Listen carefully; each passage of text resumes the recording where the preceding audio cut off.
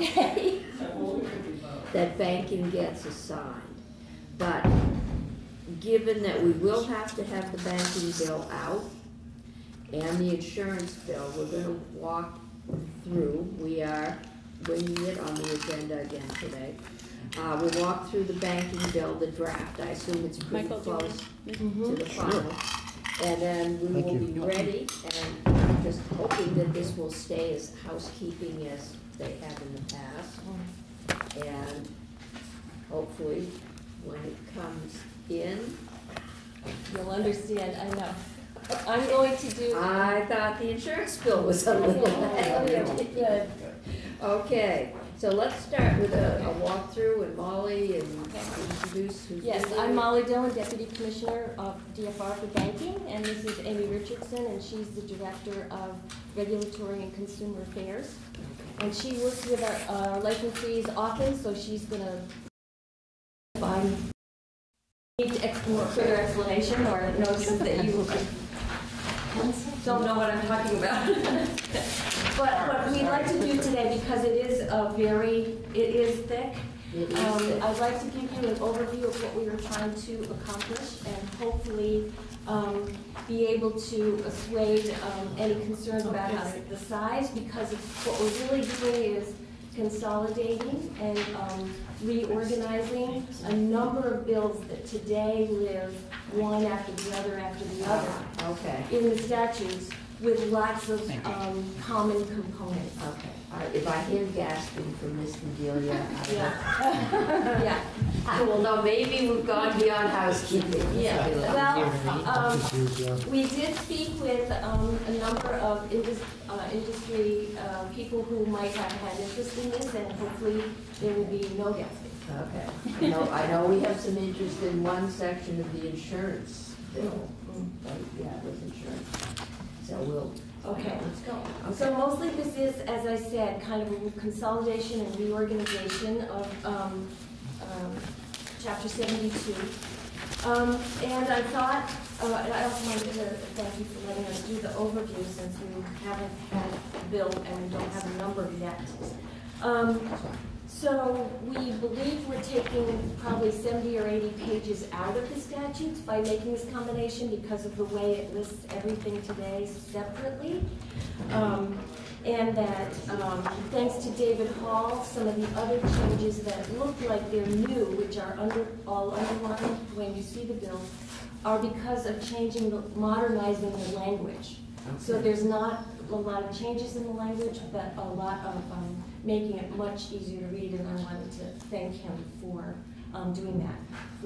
I think that will help us.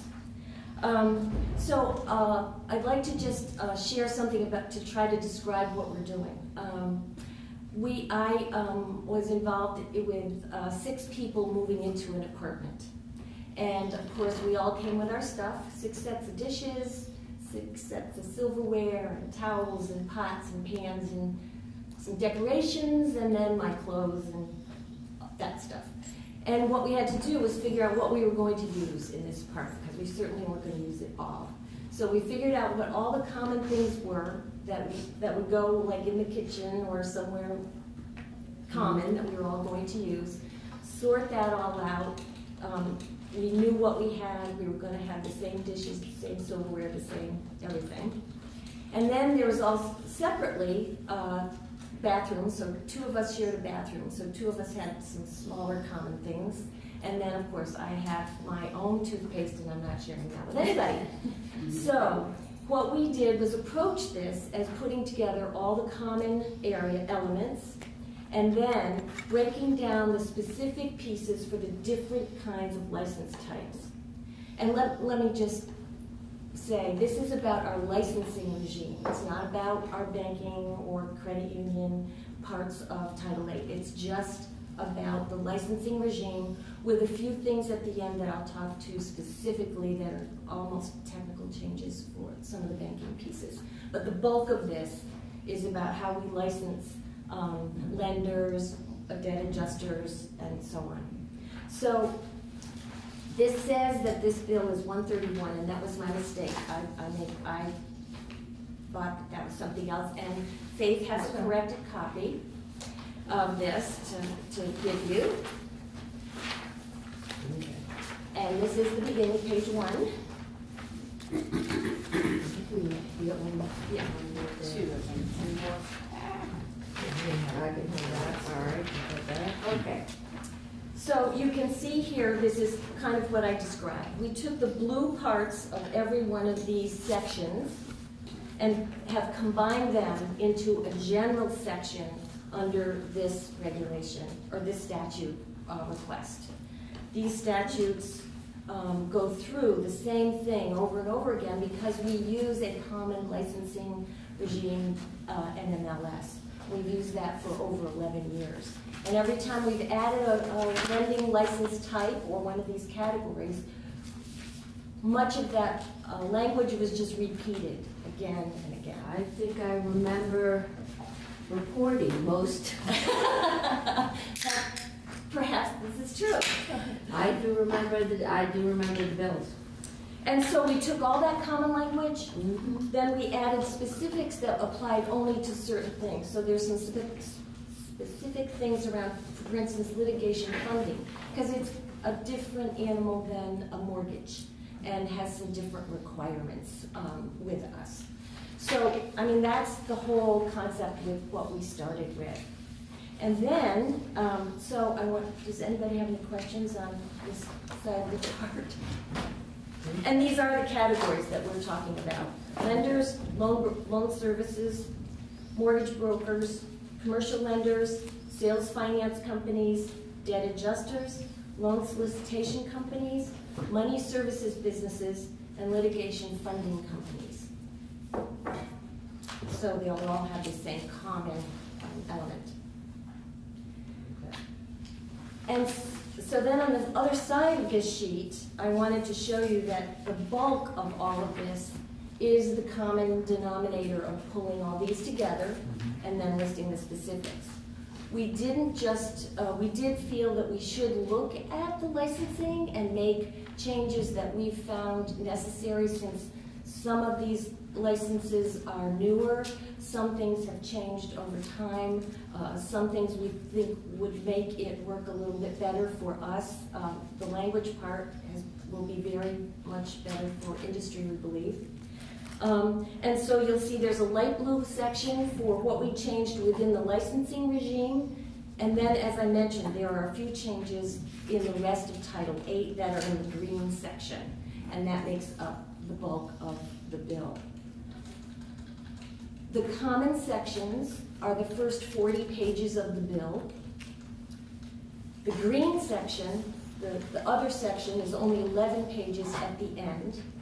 And as we go through it, you'll find that very much in the middle of that is line out, strike out, strike out, strike out, so that you could see what got moved, but that in the end, we expect that the bill will look something like a much smaller bill. 70 pages, maybe. Much smaller. Much set smaller. of regulations. Right.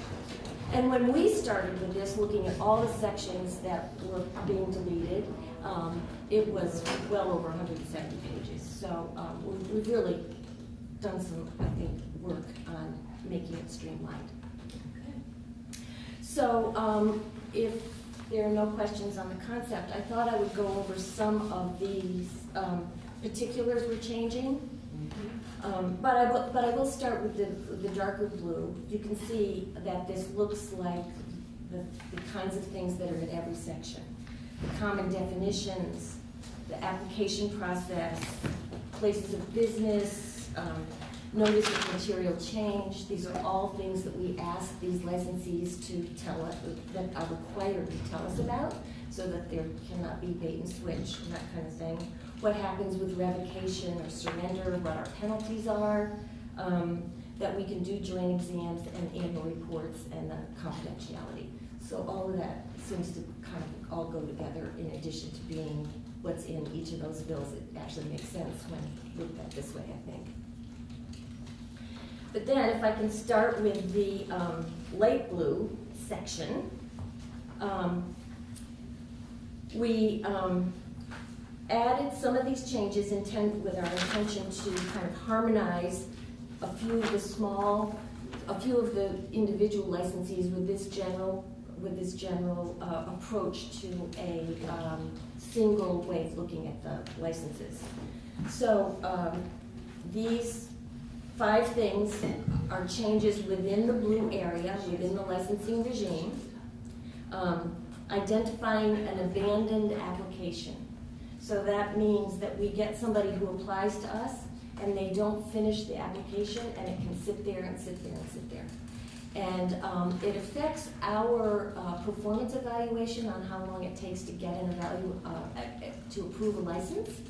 And we have a sort of accreditation for licensing that this affects, so we would like to be able to call those abandoned after 90 days, and that is different than revoking or terminating, which has some bad connotations in the licensing industry. So it's just adding a way to identify those that, and this happens, that people start an application and then just don't finish it. Maybe they get all wound up without applying in California, something like that. Whatever reason, but you've got a partial application you can't proceed on.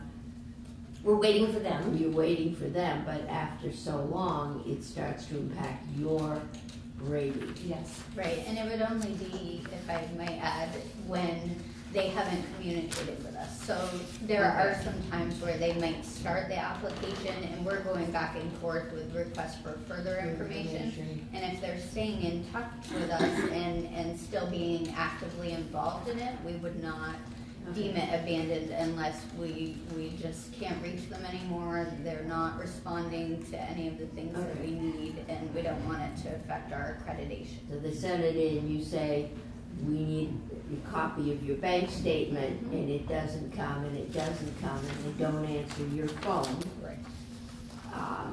Or emails, or whatever else. Then after 90 days, you say, okay, and they'll have to start over. They'll have to reapply, update anything they've sent us. Okay.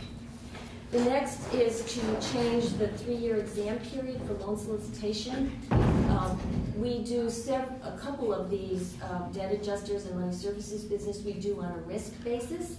We would like to move that to a risk basis, which is in the language, so that if we saw that there was something that needed to be attended to quickly, we could, the commissioner has the authority to ask for an exam, but if there's nothing going on with that, we can attend to things that have a bigger risk factor, and we have not had any kinds of increases in concerns or complaints about this category. So we'd like to move this to this space. Yes, very good, yes. The third one is really a detail. We are changing where we use stored value in the bill, in the statutes. We want to change that to prepaid access, because that's the word that is used by FinCEN, the Financial Crimes Oversight part of the U.S. Treasury. Okay. And many of the states use prepaid access. So these companies that are applying in all 50 states are used to that word. We didn't change our definition of that at all, so it's just a word substitution. What page are you on? Oh, right here. I'm sorry, on the back. You're on this. Yeah, oh, I'm sorry. Oh, no, that's okay. Yeah, I'm just going through the changes within licensing. Got it. So, And if anybody wanted to, I have the exact pages for each of these changes. No problem. Okay. so I don't have any problem with that change because I don't know what either of those terms mean. So it's used in reference to gift cards, gift certificates. A debit card is a prepaid access card, and under our definition could include cryptocurrency. Ooh. Aha. Now you got our attention. Right. And like Molly said, it's not changing the definition. It's virtual currency will remain within there. It's just changing what we call it. Instead of stored value, it will now be prepaid access, which is broadly known as It's the more current term of art. correct. The next one is that we have some changes to our money services business. And I'll just go over those quickly. And this has come from, this is another kind of license that's kind of new, but we see a lot of activity in this. And so we feel that some of these things need to be added to make our license regime a little bit stronger. One of them is, there are 4 things we've added, which I thought the page would go on forever. So we've added 3 exemptions that are very common in the industry. One is the agent for payee, one is a payment processor, and one is other state independent trust companies. And all of these 3 exemptions either have a legal requirement that someone takes on responsibility for a process, doesn't include actual control of the money, or in the case of the independent trust company, they're under a regulatory regime that's probably even more strenuous than the one we would have when we examine them. So these are exemptions from being licensed if you are an agent for the payee. So what that means is that if I hire an agent to pay something for me, they accept responsibility to make sure that's paid. It's not that they're a pass-through and they're controlling my money for a while. So by contract, they've accepted that responsibility to make sure the payment is made, and that's in contract law. Was that an individual? Are we talking companies? Companies. So there's an example. Right now? ADP. ADP. So when you, yeah, In stereo. So I know PayPal. Yeah, yes. That one, they control more of the money. But in the case of ADP, they accept responsibility for making payments to the employees for a company and for paying the taxes that are due. And their legal contract binds them to pay that, so it's off the employer. Okay, so this would be like a payroll company? Yes, that would Okay. be one example. So they don't have the employer's money that's in the bank, but they write a check on behalf of the employer and send it to the employees, plus to take the taxes and remit the taxes to the state and the federal government. They actually have the money, but they also have the legal responsibility to pay those funds out to someone else, and they can't keep them. Okay. The licensing regime around that would be to make sure somebody doesn't say, I'm gonna go pay your taxes, and you give me your money and I don't pay it, and I take off to Canada. If I was it avoids that. But where there's this legal contract, we feel that that covers the consumer. And there are other examples of companies who may do this payment processing for like your utility bills. So instead of you taking the time to write your own check or go into your online banking and set that up, there are companies that do that on behalf of consumers. And as Molly said, there's a contractual obligation for them to make sure the debt is extinguished or the payment is no longer the consumer's responsibility. And this is a commonly accepted exemption from this type of license. Okay, so we wouldn't license them because they come under contract law. If they don't pay my utility bill, I am by that contract not liable to pay Green Mountain Power. They are, and Green Mountain Power would have to go after them for payment. Right. They couldn't come back and go after me. Probably with your help. With my help, yes. But, okay. Yeah. And this is a very common exemption. Because we're part of this national licensing regime, we speak with the other 50 states that are part of this. And all 50 states are part of this, particularly for the mortgage section after the 2009 mortgage crisis. The SAFE Act required that mortgage lenders, for instance, mortgage originators be licensed. So we have this wonderful resource to be able to be in touch with all of the other states often. And that makes it easier for banks get more national and international and other to have one, if not identical, very similar licensing process. It's similar to the insurance industry where you're getting The states are coming together, together yes. and recognizing each other's. The insurance is under threat of federal takeover. Yeah. Well, and some of this has been too, and Yeah, I think I the thought it good might. part is it standardizes a lot of the big common items, but it still allows us to be very independent and have our state-specific items, which we still do have and will hold out there where we feel it's important to and where the risks are. But this is one of the areas where the licensure may just be overburdensome to these companies that already have the obligation. Okay. And just to reiterate, these are companies that are perhaps applying in 50 different states with 50 different sets of rules. So we are trying to come together as a group of states to make it easier or at least more consistent for them to be licensed. This is a little off topic, but the OCC has talked and has actually awarded license charters to fintech companies, which if that catches on, and there are some lawsuits happening, but if that happened, we believe a lot of the big companies that we are licensing will move to that rather than To a federal renewing it. charter, Mhm. Yep. and that would give them the ability to work in all 50 states without state control. Mhm.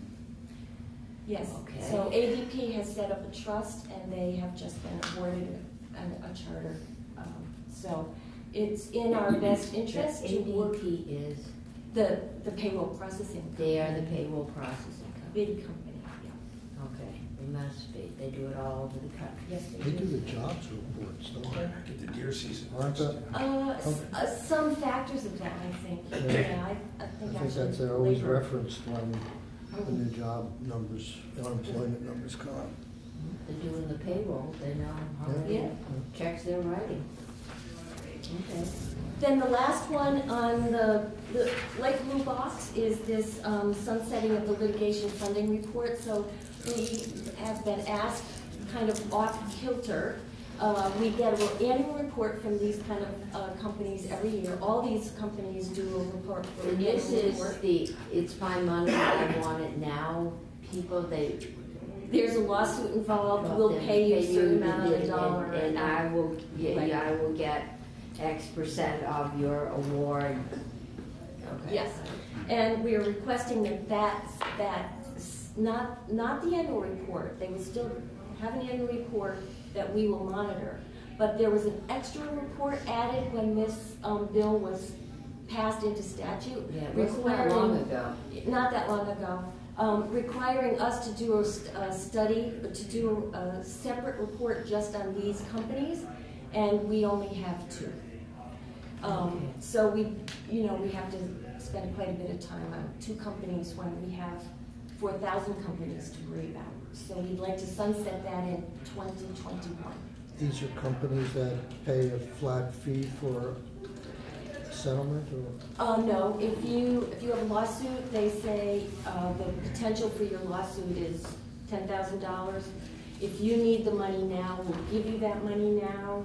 Give you a portion of that. For a portion of that. Yeah. The amount we think that will get really settled. Because you may need the money to pay your lawyer to Or medical bills. Or medical bills, Structured settlements. yeah. Yes, yes. So Right. why is it, so what do you have to do that's so onerous? And so, just to clarify, so with these, it's a registration versus a license.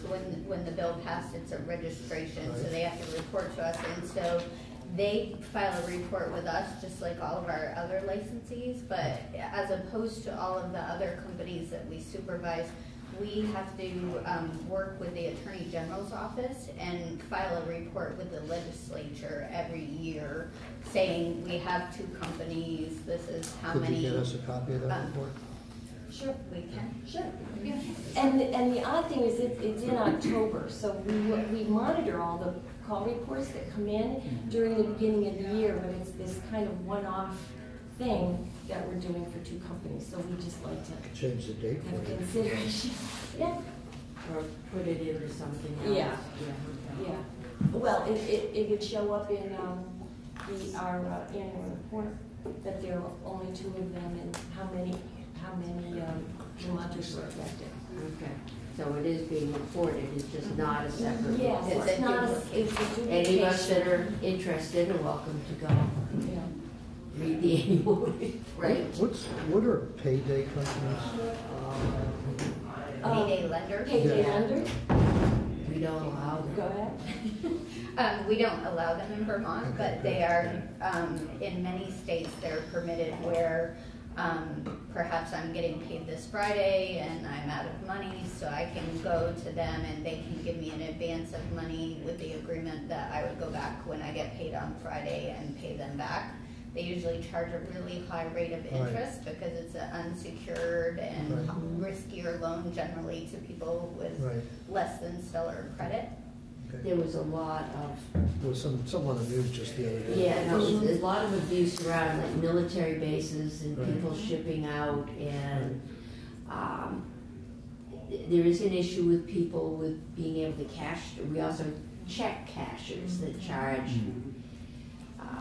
You know, did we outlaw check cashers too? We license check cashers Okay. under our money service businesses, so the licensees that are money service businesses in the state of Vermont can cash checks.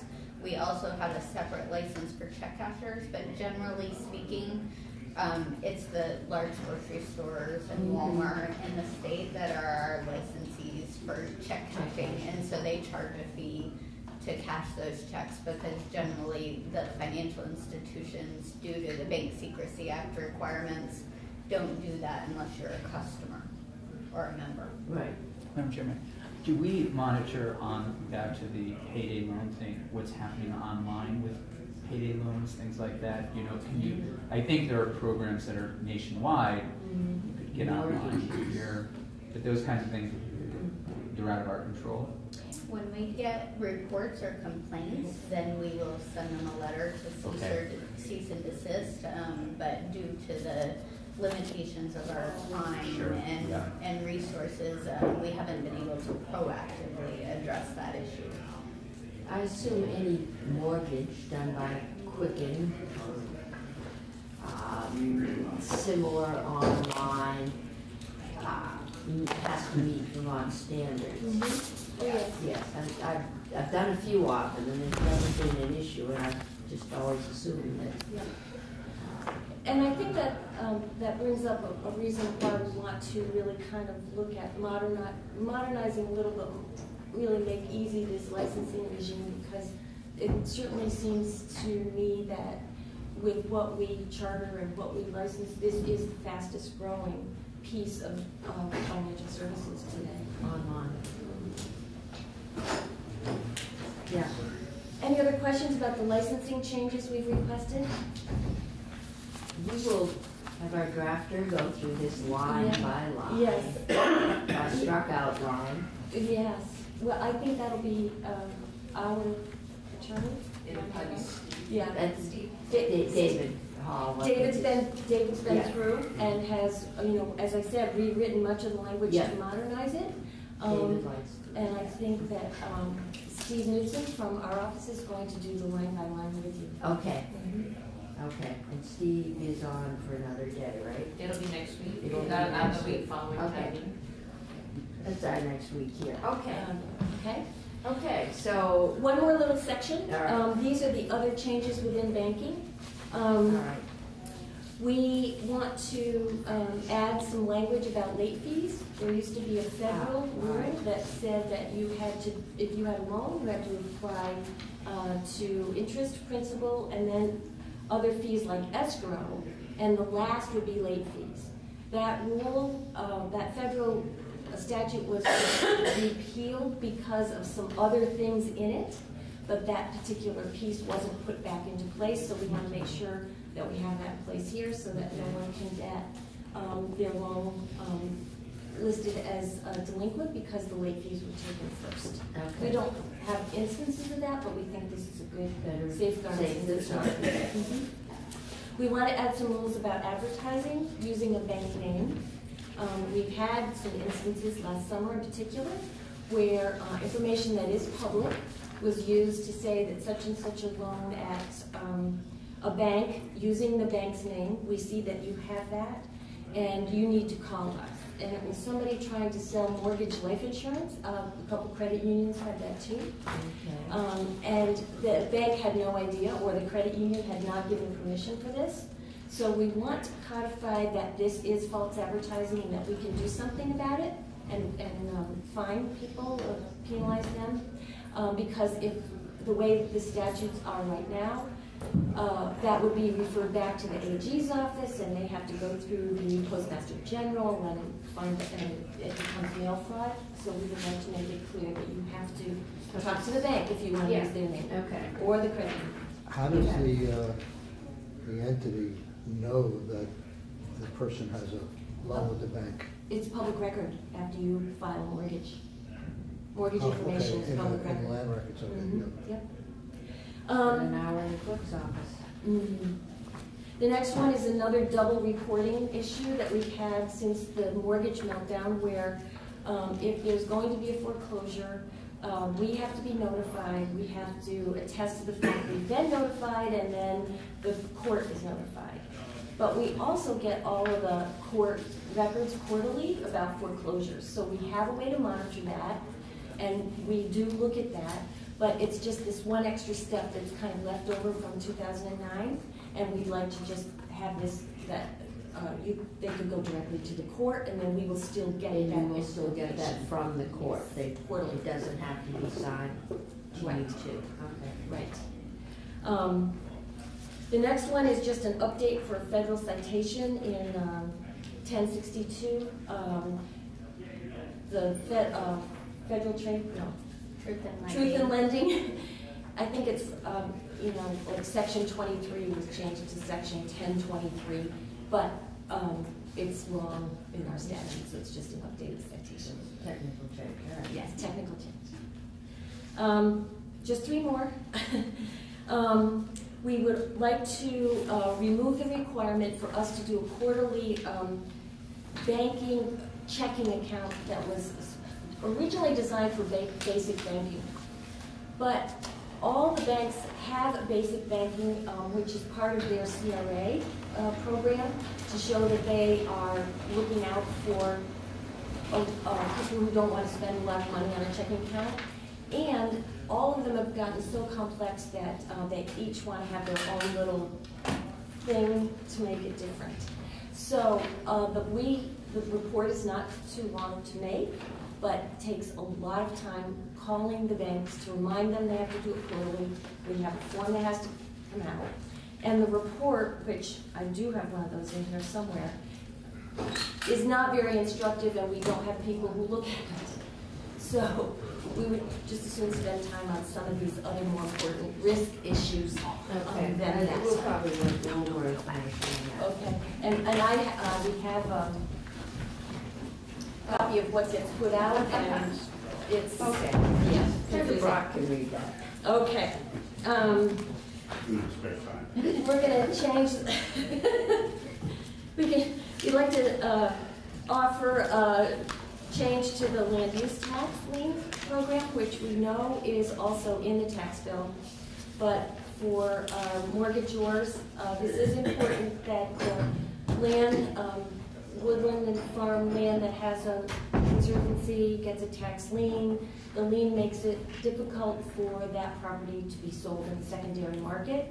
The recommendation is that this be deemed a contingent lien, which still protects the lien, the property. This is a intent.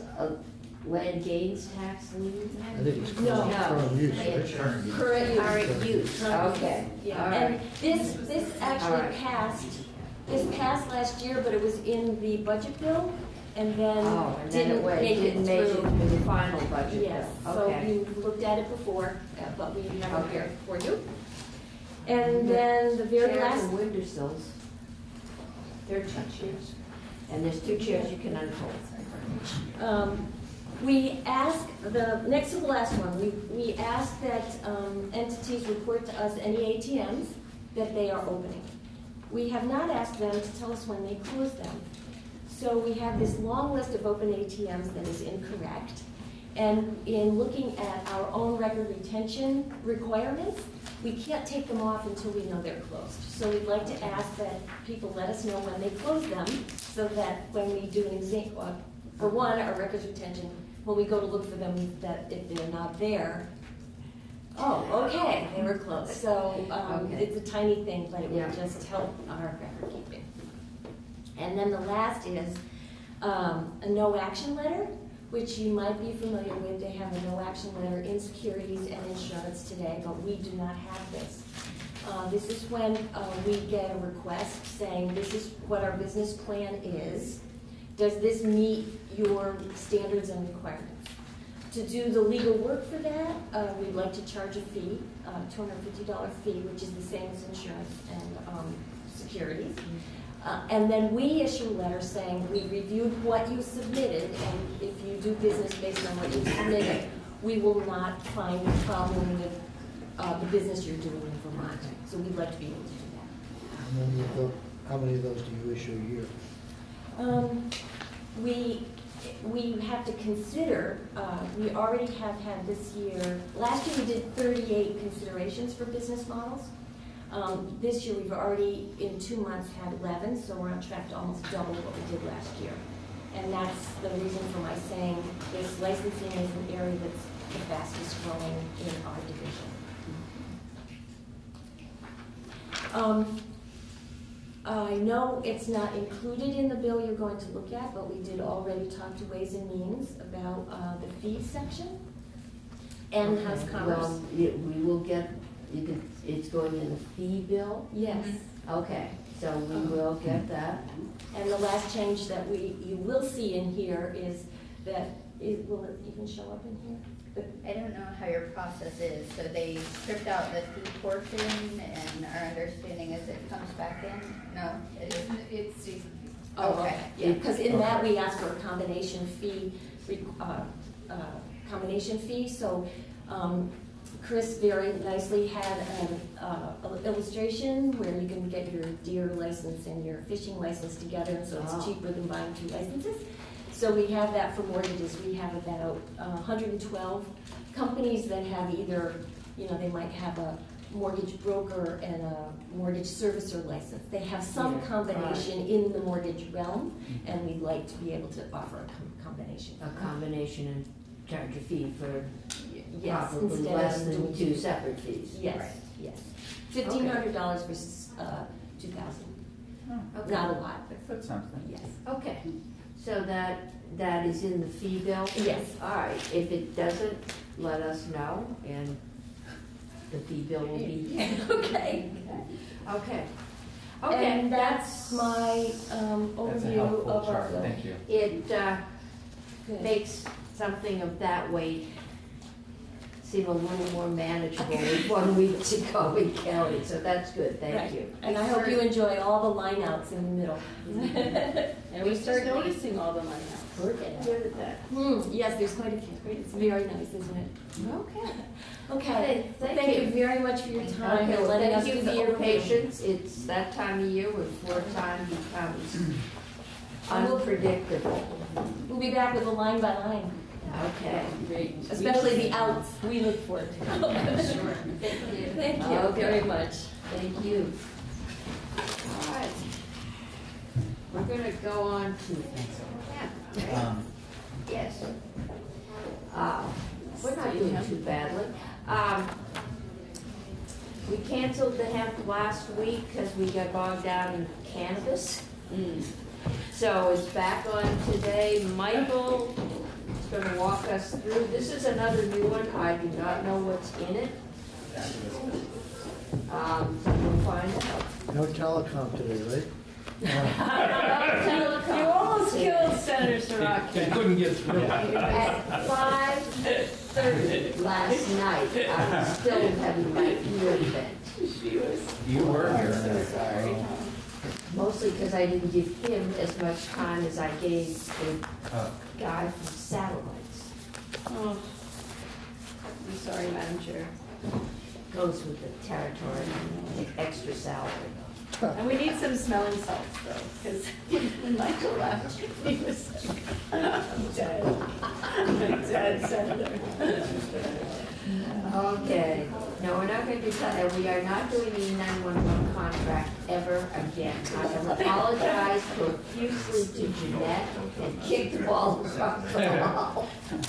And she was very happy to have Steve come over and talk about it. Oh, she was. Sure. Looking forward to it. Yeah, so anyway, Hemp. only done that one other time. And this is, well, that guy had been thrown out of another restraining order against him at the New York State Capitol. He was my constituent, so we sent the bill over to GovOps, and Jim Condos was in charge. Figured he'd be less likely to be assaulted with Jim. I remember that guy. Yeah, he was that was over excess properties, the treasurers, yeah. And we kicked it over. Should I begin? You can, we're Okay. back on safe territory. All right, so S.58 is an act relating to the state hemp program. Mike O'Grady with Legislative Council, just for some background. The state has had a hemp program in statute since 2007, but hemp during that time was listed by the federal government as a controlled substance of the Controlled Substances Act. In 2014, the federal Farm Bill authorized states to grow and cultivate hemp under pilot programs run by state agencies or universities. In 2018, the Farm Bill was amended again to remove hemp from the list of controlled substances and to authorize states to run programs regulating the cultivation and sale, actually it says the production of hemp and hemp products. This bill is intended to update the statute so that it no longer references those old laws, no longer references hemp being illegal under the Controlled Substances Act, and then brings the state program into conformance with the new federal Farm Bill, 2018 Farm Bill requirements. Part of what is being done is a registration requirement for those people who are going to grow, process, on-site process, or be a certified lab for testing, and they will pay a fee. That fee gets put into a special fund that is used by the agency to pay for personnel and to run the program. Okay, so on page 1, you'll see a finding section in the chapter in Title VI, the agricultural title, related to hemp. There's a finding section about what the entire chapter is supposed to do. The first change is on page 1, lines 12 through 15, striking out that reference to the 2014 Farm Bill pilot program authorization, and then striking out the reference to hemp being regulated under the Federal Controlled Substances Act. Moving down on page 1, lines 18 through 20, you'll see the purpose of the chapter is to establish policy and procedures for growing, processing, on-site processing, testing, and marketing hemp and hemp products. You then come to the definitions. There's a definition of grow, that people are going to be registered as growers and are planting, cultivating, harvesting, or drying of hemp, selling, storing, and transporting hemp grown by a grower. Then you get to the definition of hemp products. There is no definition of hemp products in the federal Farm Bill. They reference hemp products and say states can't impede the flow of hemp products in commerce, but they don't define what hemp products are. This is in consultation with Carrie Jacare at the agency. This is the definition we've come up with.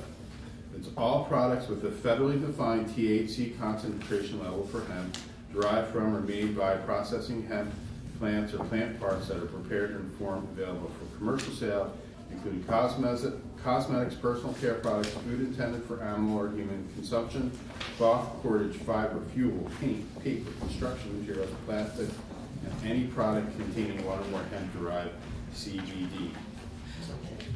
So one of the things I want to reference is that it's the federally defined THC concentration level, which is currently 0.3 THC on a dry weight basis. There's been some speculation that there might be alternative tests that are allowed that will be, for example, wet testing the crop, so it's not on a dry weight basis. So if the feds, in their rules that they're required to adopt under the 2018 Farm Bill, authorize alternative methods or authorize alternate THC levels, you don't have to go back in and amend the bill again. It's just what's federally authorized as the THC level. Forgive my ignorance. What is the criteria by which it's set to that 0.3? That is the definition in the Farm Bill. That's it. All right, thank you. The gorilla has spoken. Right. Fair enough. Okay. Page 3 is that definition of hemp. It's cannabis, which you just talked about on the floor, and any part, including the seeds and all derivatives, extracts, cannabinoids, acids, salts, isomers, and salted isomers, whether growing or not, with that federally defined THC level. And it shall be considered an ag commodity, which you will see later on in the bill as well. There's a definition of on-site process. It's where growing hemp and processing hemp or hemp products at the location where the hemp is grown, provided that more than 50% of the hemp or hemp products processed at the location shall be grown at the registered location. So some farmers, or growers, I should say, might be processing at a site, and they can take in some hemp from other growers and process it at their site, but if they're going to be an on-site processor, then they have to produce 50% or more of their product. And that plays into the feed a little later on. There's a definition of process: storing, drying, trimming, handling, etc. Turning hemp into a hemp product. And those are the definitions.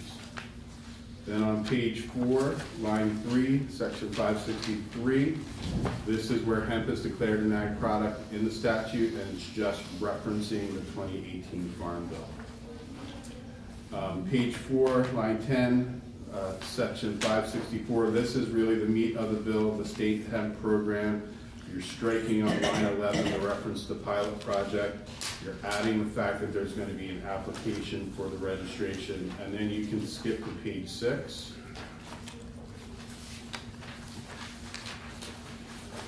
You'll see on line 4 that the Secretary is directed to establish a state hemp program for growing, processing, on-site processing, testing, and marketing of hemp and hemp products.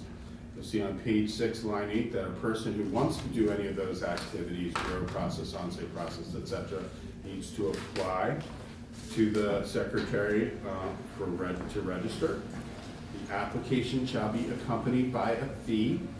The application or renewal form is going to be provided by the agency, and it's going to require certain information depending on what you're applying for registration for. So you need the name, an address, your contact information, whether the person is applying to grow, process, on-site process, or test. For a grower, the federal Farm Bill requires that there be a legal description of the land where the hemp is going to be grown. So you need to provide the location and acreage of all parcels where hemp will be grown. And you need a statement that the seeds used are below are meeting the federally defined THC level. For a processor, you need to give the agency the site of the processing location. And this is all a fed requirement? Well, for the cultivator, anyone who's growing, yes. The seed? Yeah, and the seed is also as well.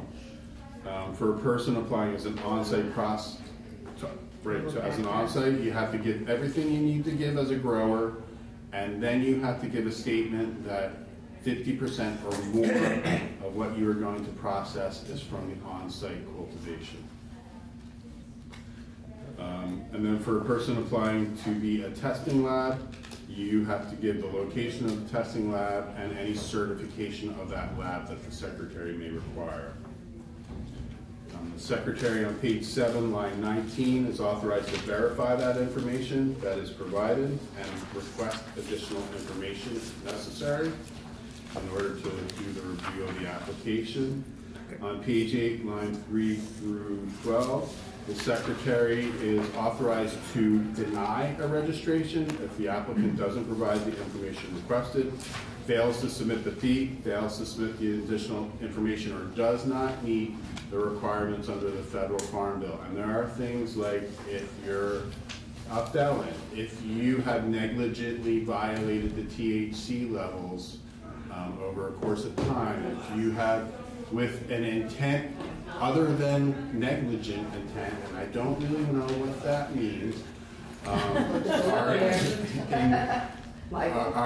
are cultivating THC, cultivating hemp with a THC in excess of 0.3 in number of times over a course of years, you are prohibited from registering in the program under the federal farm. Okay, so if I guess I've heard that,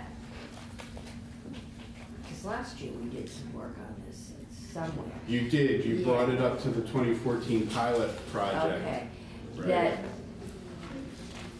because I remember the joking about you couldn't burn it, that sometimes. You can burn it, but the hemp, sometimes some of the plants will come in with a higher THC, they cross over into marijuana. Right.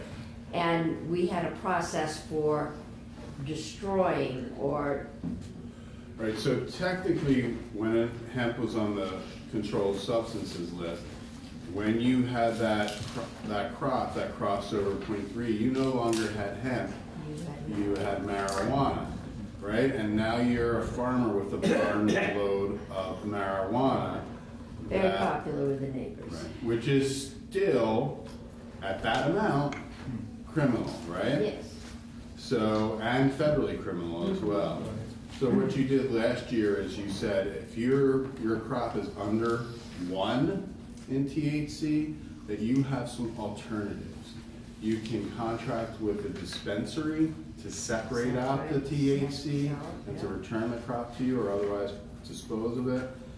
And so basically giving that farmer alternatives other than burn your crop, and by the way, you might be a criminal. Yeah. Right? But if your crop now comes in 3 years in a row or 2 out of 3 years, right, we're gonna start being a little suspicious. You may not participate in the program. Okay. So hemp producer that negligently violates the state or tribal plan 3 times in a 5-year period shall be ineligible to produce hemp for a period of 5 years, beginning on the date of the 3rd violation.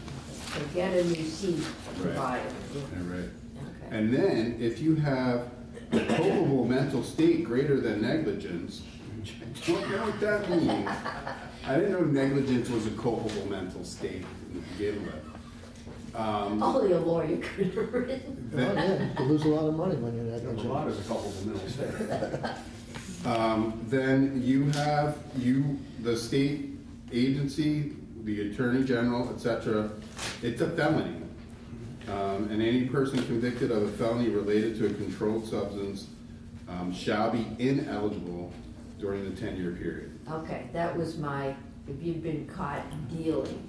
Right. Not just an ounce, but a trunk full. Yeah. Those terms are from the federal law? That's from the federal law. What page are you on right now? I'm reading the federal law. Okay. It's not, Okay. what we've done is just said, hey, you've got to comply with the federal requirements instead of putting a culpable mental state greater than negligence Right. into state law. You refuse to do that. Okay, so Congress did that. Congress did that. That answers it, all right. So on page 8, line 13 to 15, a person registered may purchase or import hemp genetics from a state that's also federally compliant. Page 8, line 16, a person registered with the secretary under the program is subject to inspection by the Agency of Ag. That is a federal requirement for your program. But on page 9, one of the things that the Senate committee the Ag committee was discussing was, yes, the agency needs to know where the location is, where the parcels are. That's required by the federal law. But maybe we don't want everyone else to know exactly where hemp is being grown. We've had some theft issues. So the name and general location of a person registered with the agency will be public, but any specific information about the location of that field, its coordinates, its tax ID number, etc., that will not be available to the public. Sounds like title drains to me.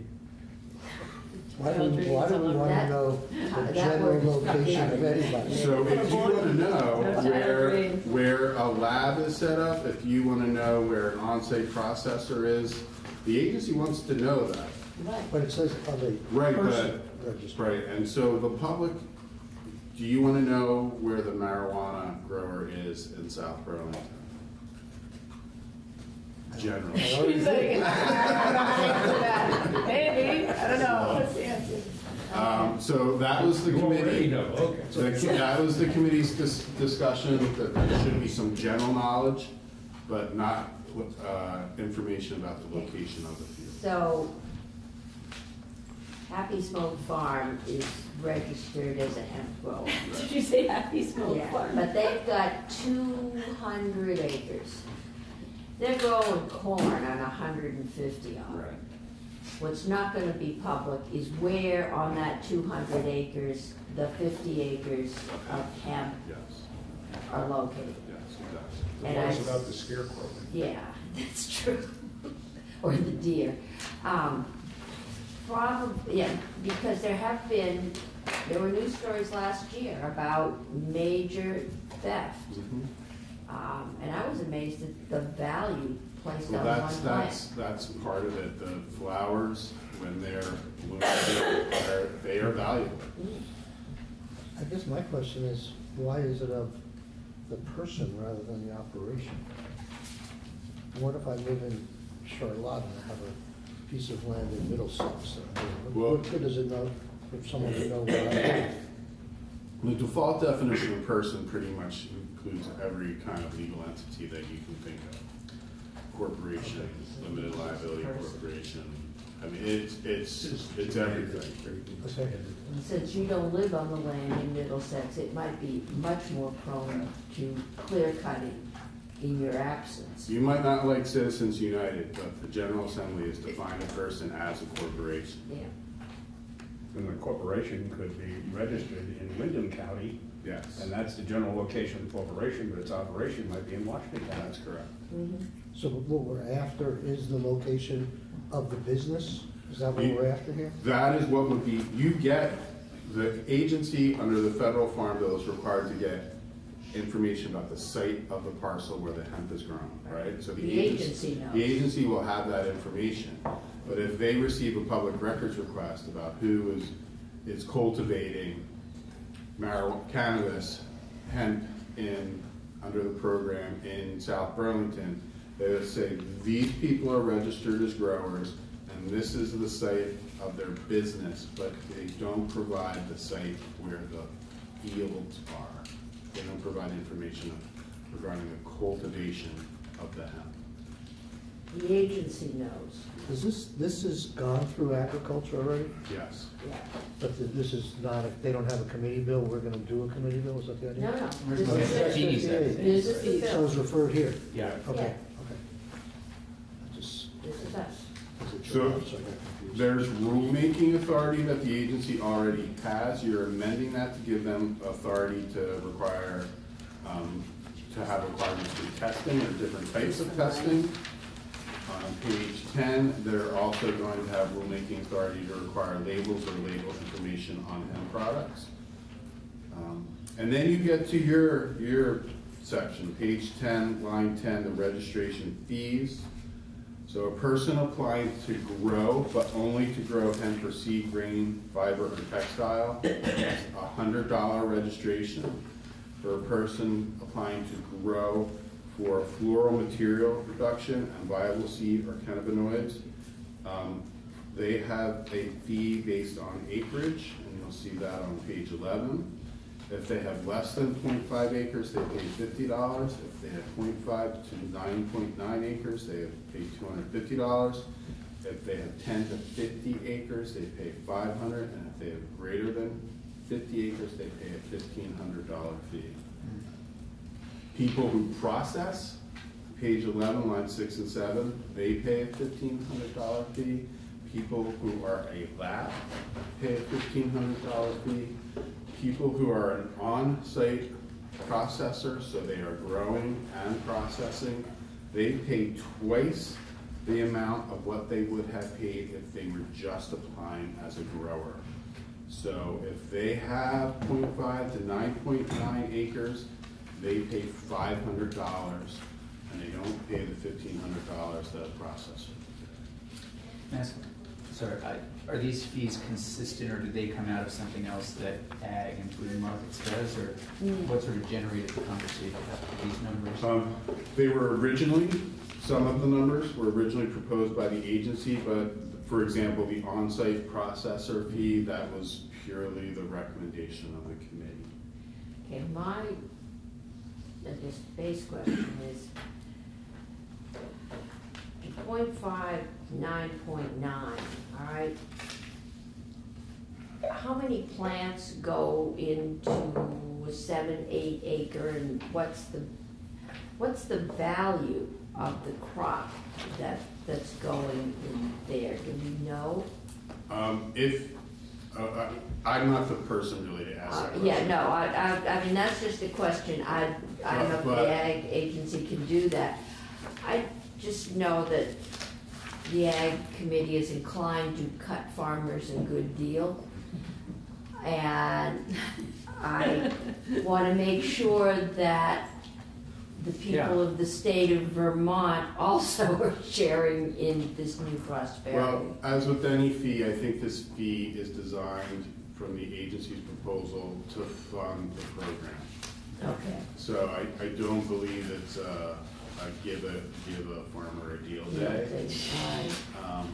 Which I have that button on my keyboard because I'm only kidding. And Bobby started.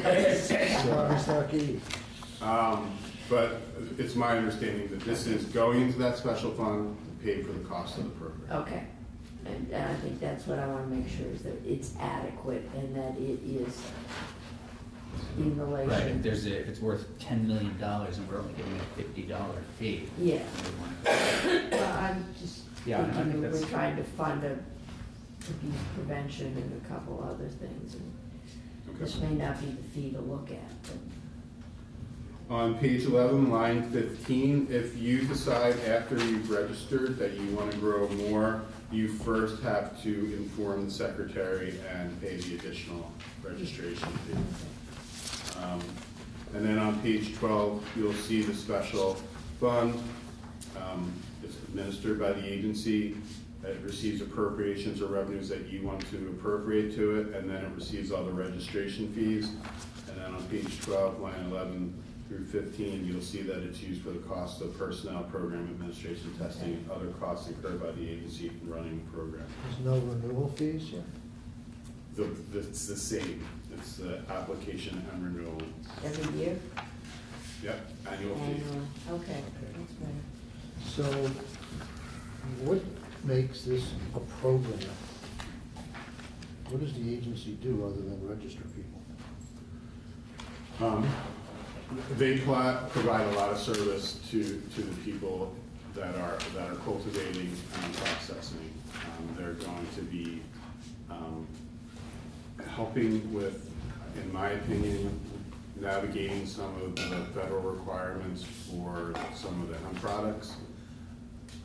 For example, the federal farm bill in 2018 said, hey, it's no longer a controlled substance, but by the way, the Food and Drug Act applies to drugs and food, and then there's a separate act for supplements, and the FDA's authority still applies.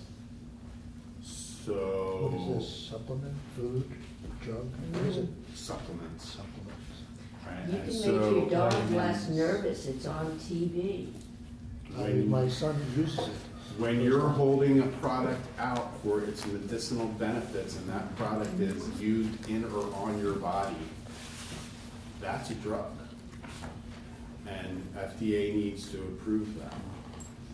And so that's something that processors and people making products are going to have to navigate. Do they do that now? I mean, don't they sell CBD oils in a lot of places around? But remember, it used to be a controlled substance, and just like those states with legalized marijuana, the feds just weren't enforcing, Okay. right?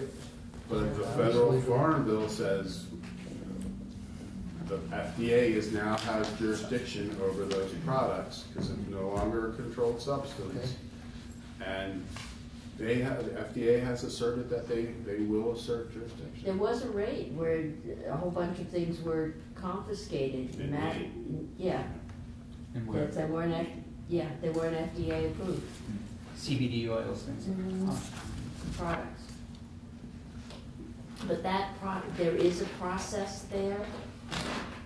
There's going to be a process. I mean, technically, there already is a process because if you're going to register as a drug, you can register as a drug, right? But FDA needs to approve it. And so far, I think they've only approved two products with CBD in it as a drug. As a drug, which means it has one of them is the seizure, right? Yes. Yeah, because that, I know last year we just said we weren't gonna require state approval because it was our little girl that was going to Colorado to stop the seizures 4 times a day. Okay. Then McDonald. Talking about industrial hemp, and then they're talking about products that like food. Is there a separation in the law between hemp that's used for clothing and canvas and rugs and rope?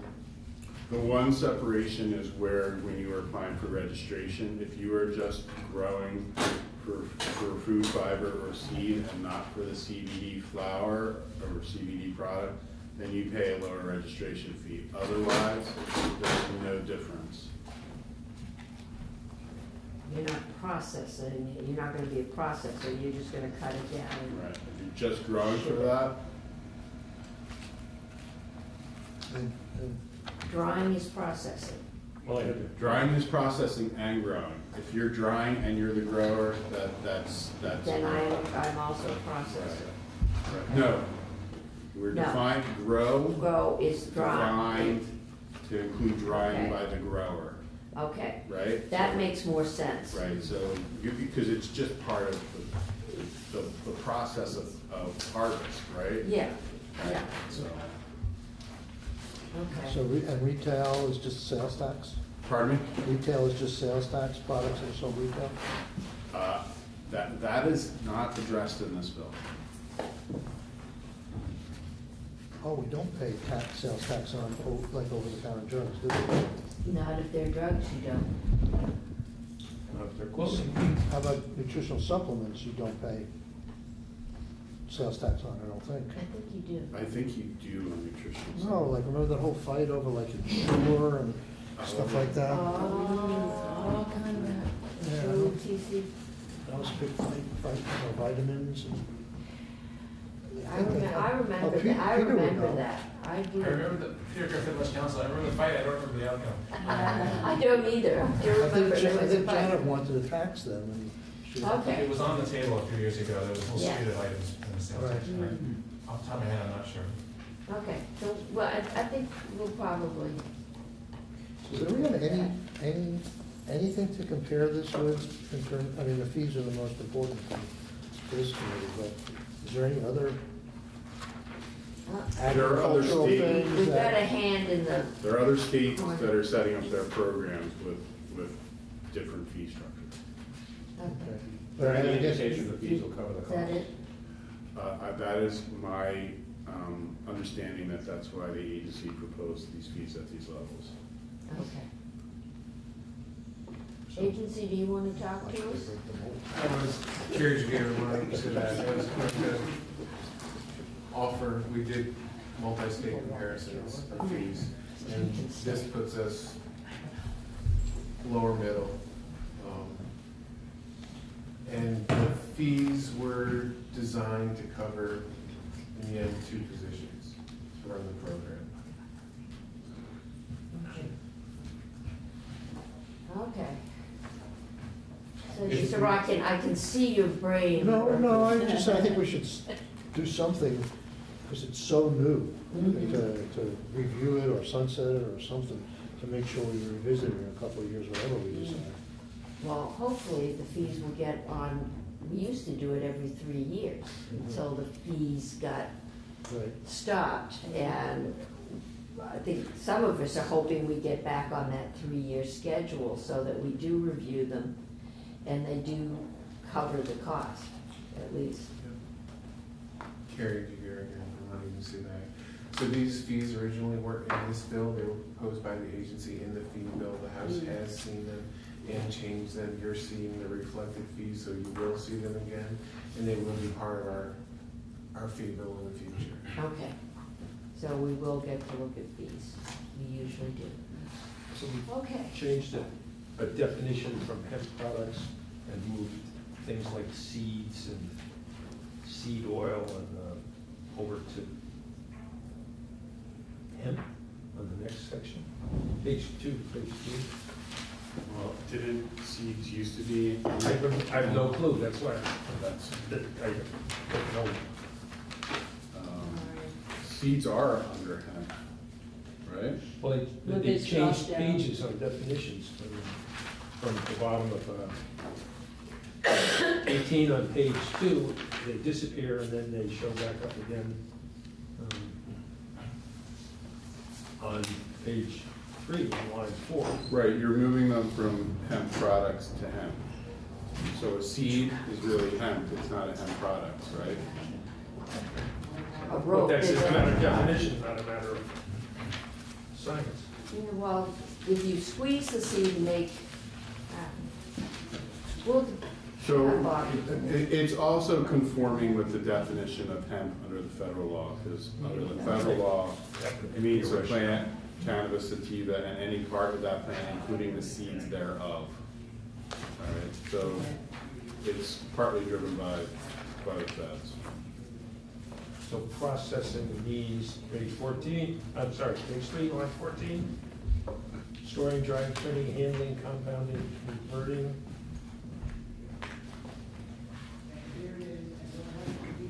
Converting like processor.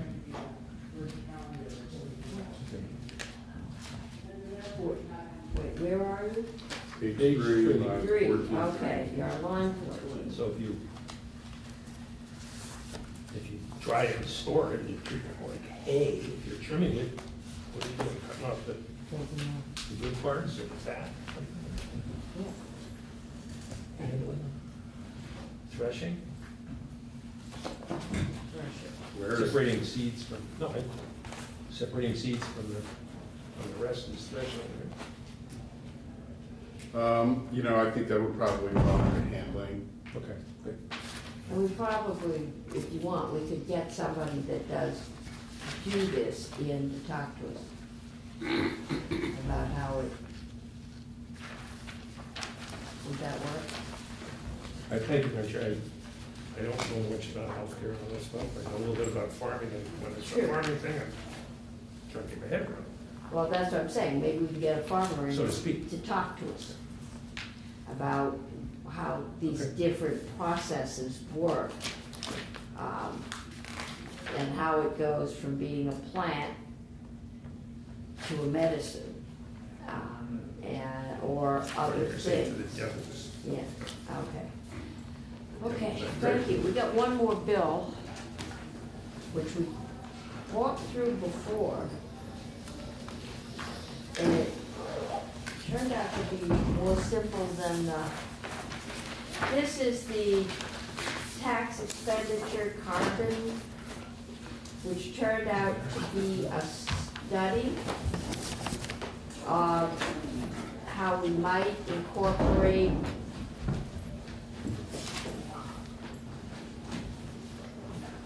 a business's either intent or present practice of limiting carbon emissions to part of, I think, the evaluation process, it's part of the evaluation process for the tax credit. It's a study.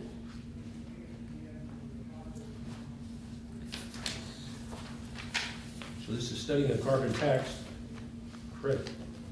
It's for tax credits, right? Yeah, so, Peter, and excuse me, it's,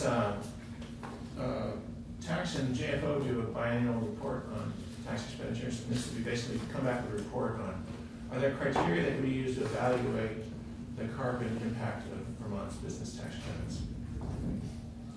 And is there some way to incorporate that into the existing report we do every 2 years? And so does this include things like the veggie program that's not tax credit exactly, it's more? Yeah, it's in there, it's a tax expenditure. I'm not sure if, as you You guys. say where it would fall under this or not?